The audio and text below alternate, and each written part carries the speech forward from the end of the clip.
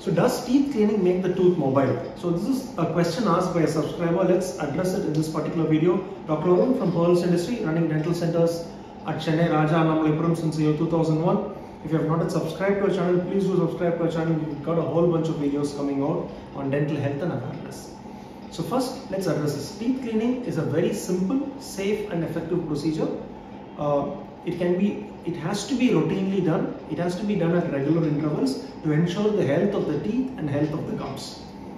So teeth cleaning does not cause any mobility to happen in the tooth post the cleaning process. Before we undergo the process of cleaning, what are some of the things that we need to consider? Because in this particular question, the subscriber has asked that his teeth looks like they are mobile after the scaling process. So what are the things that we need to consider? First, what we need to understand is we need to do a thorough clinical examination to see the amount of calculus that are there in the teeth. What are the amount of deposits that are there?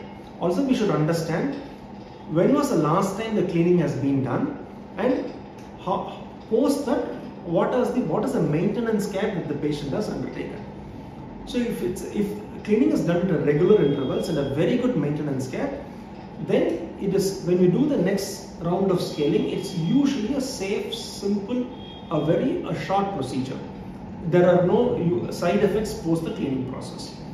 We use an ultrasonic scaler to do the teeth cleaning process. By method of cavitation, you have water jets form small bubbles. When it hits the tooth, the bubble breaks, and attached to that, the deposits that are attached to the teeth is also removed.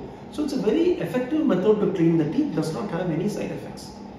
But sometimes what happens when the patient has left it for a very long time without getting a cleaning done, the deposits can be quite heavy on that particular tooth or a few teeth. Usually it happens in the lower front teeth. So in that case, after a thorough clinical examination, we check the amount of deposits. We do a radiographic examination, take an X-ray to actually measure the amount of bone that is there, that is supporting the tooth. Because what happens is when these deposits are increasing in quantity, the bacteria that is there in the deposits releases toxins, causes our gums to get inflamed, in turn causes the periodontium. What is a periodontium? The gum that is there, the underlying periodontal ligament that covers the tooth root, as well as the bone, to become weakened over a period of time, causing a resorption of the bone that holds the tooth. So because of the bacterial toxin, if the bone starts resorbing, usually the bone level starts coming down. When the bone level starts coming down, and if you are not getting a cleaning done at the right time, it starts a vicious cycle. Because the more the gum goes down, there is going to be a greater the gap, more amount of deposits, and the cycle continues.